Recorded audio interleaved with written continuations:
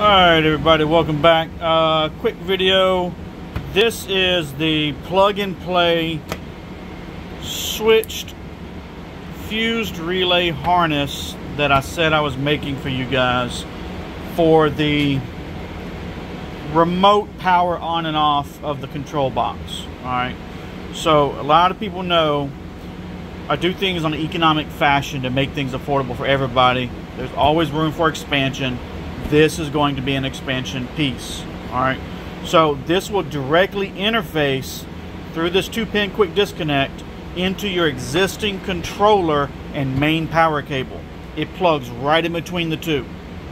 So you disconnect it like this and you plug these two ends, and this gives you a battery connection on one side, your controller on the other side.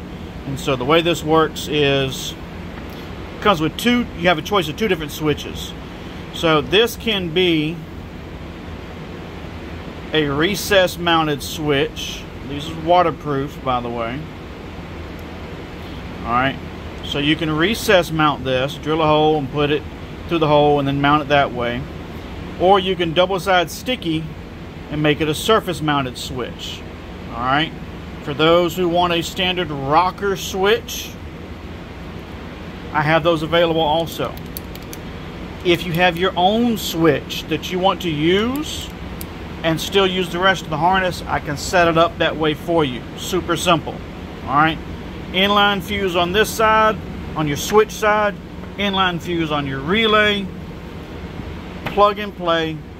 Now you can turn it on and off, kill the power to the controller, so you don't have to worry about disconnecting your main two-piece harness and killing your power that way. So this is a lot more convenient.